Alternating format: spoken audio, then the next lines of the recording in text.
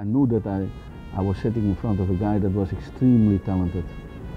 And I knew that I was sitting in front of a guy that had the same character that I had.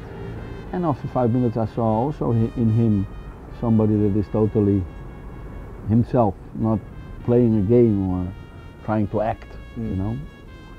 And obviously when I said to him, you needed to score more, and he said, well, if I would do that, my mother would be my agent.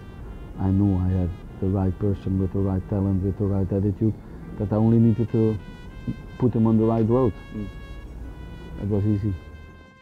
I 14 år har Mino Raiola varit agent åt Zlatan Ibrahimovic.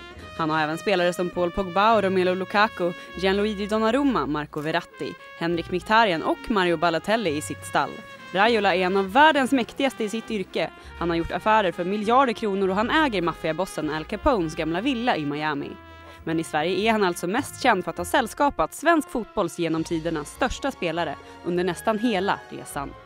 Well, let's say that the relationship with Zlatan is very intense. You know, he doesn't have a problem of being himself and being in the middle and the center of your attention and of your life. And that's what I like. So he's happily a part of my family. Okay. Like the others also are. Yeah. But where the others maybe sometimes are very, let's say, discreet. Yeah. He is like he is. Like of all the players that I've met, he's the one that is very close to me as a character. Are you the same way around his family? Yeah, oh, for sure. His boys are my boys.